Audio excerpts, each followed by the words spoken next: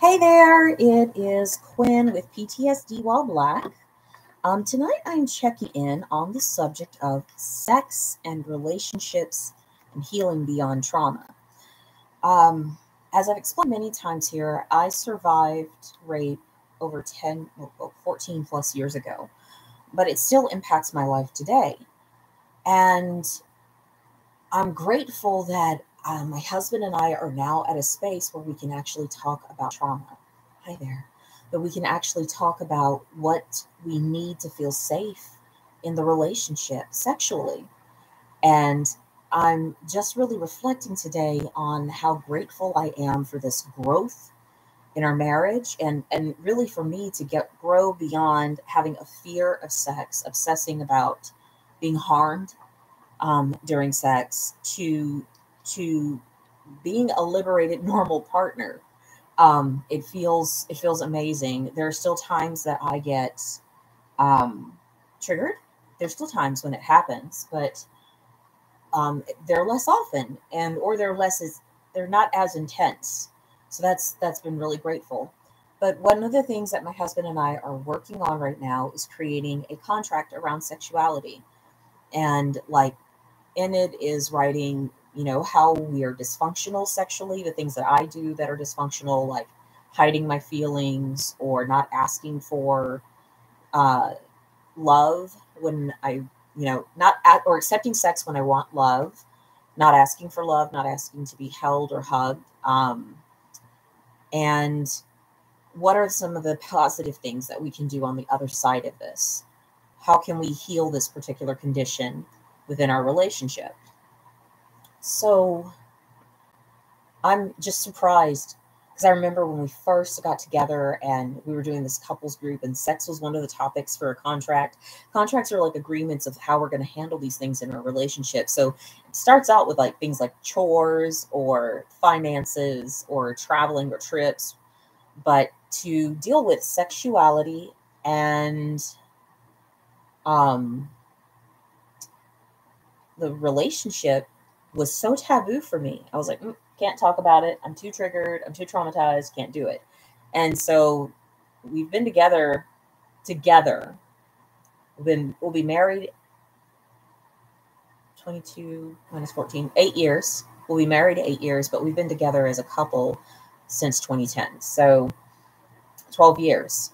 And it's like, okay, I'm just now getting to the space. And my partner is the first partner I had after surviving a rape. So it's taken a while for me to relax and a while for me to calm down. And the reason I'm making this video is because I know that there are other people out there that are living with trauma, PTSD after surviving an assault or rape. And to let you know there's some hope, that there's some other ways around things. And I'm finding this contract process is really helpful because I feel empowered. I feel like, okay, I have a chance to have my voice be heard on the subject of something where I was really hurt in the past. And one of the things that we did, and I recommend this for folks, if you can't afford couples counseling, if you can't afford therapy for whatever reason, 12-step groups are awesome because of the least you can go into a space and have some kind of group support around any particular issue that you have. So some of the things that have helped me over the years is Sex Addicts Anonymous. They actually talk about sexual anorexia, and some of their meetings are geared towards sexual anorexia. So that's been really helpful. I've gotten the Patrick Carnes book. Is it called Sexual? Is it just Sexual Anorexia? Yeah. Yeah, the white book by Patrick Carnes. And the other thing that's really helping me is the basic text in Alcoholics Anonymous. You don't have to be an alcoholic or a drug addict to use the book. It's the basic text that all the other 12-step programs kind of pulled from. And in it has a paragraph on asking God to help you shape sane and sound ideals around the subject of sex. And because you do an inventory of how you behaved in your relationships, and you make amends for how you behaved in your relationships. And usually the amends process is like being honest with yourself, being honest with your partner. And if you harm someone else in a previous relationship, you don't go back to that person to correct that amends, but you do it in the current relationship. So if I was dishonest about my needs and when I was in high school or dating someone, then I don't go and call that high school boyfriend. I'm just honest about my needs with my partner, and that's called a living amends. And I really appreciate that. That's been so helpful to know that I have choices around this. I think rape really robs us of the choices that we feel that we have. It limits us, and it's a reminder that shutting down isn't the only response. So anyway, I wanted to share the sexual ideals prayer. My husband and I, we just took from the AA Big Book. It's pages 69.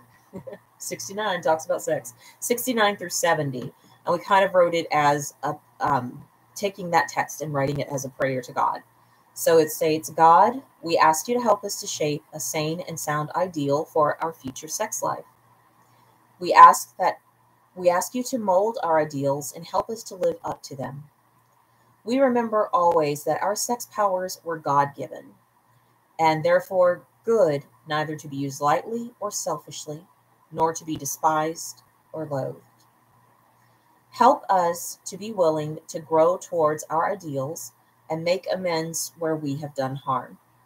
Guide us in what to do in each specific matter. You alone can judge our sex situation. We pray for the right ideal, for guidance in each questionable situation, for sanity and strength to do the right thing. God, grant us tolerance, patience, and goodwill to our partner and our coupleship. Please remove our self-will that blocks us off from your love and care. Thy will, not ours, be done. And I just think that's so powerful. God's involved in everything, even when I go poop, when I'm in the bathroom taking a shower, God's involved in that too. Finding a parking space, God's involved in that. So God's also involved in our sex lives. So I appreciate this prayer, something to do with my partner, to be open to having new approaches around sexuality, and that I'm not having to operate in my own self-will of either I have to be ready to go and turned on all the time, or fearful and terrified all the time. I can just say I'm awkward. I don't know what I want to do. And we've done that, and it's so good because it's just surrendering. It's surrendering this part of our marriage to the divine. That we know that the divine has a hand in this as well. So I'm really appreciative that we're doing this work, because it really means a lot. Yeah. All right. So I hope that somebody found this helpful, and feel free to join in. If you want to ask me about programs and stuff, I'll help you look up programs, but there's a lot of them I just Googled. If you go to Wikipedia and you look up 12-step programs, there are so many that are listed. You may be able to find something in your area and what may work for you. So, yeah. All right. Till next time, friends. Peace.